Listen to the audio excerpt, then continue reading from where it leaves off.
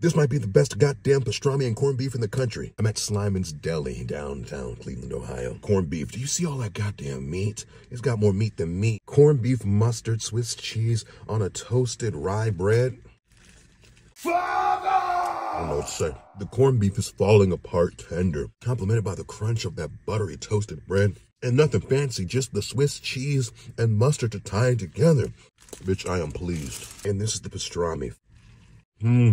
A little bit more of a bite, some pull, great smoky and peppery taste, and again, simple mustard cheese is all you need. I will put these sandwiches up against anything anyone else in the country can put together.